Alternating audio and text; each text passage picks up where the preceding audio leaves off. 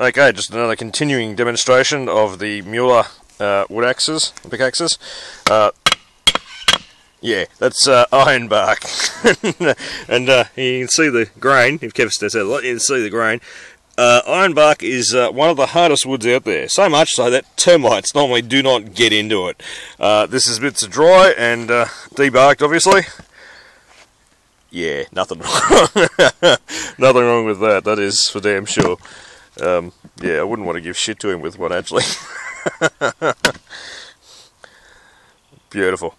Absolutely beautiful. That's what you pay your quality for.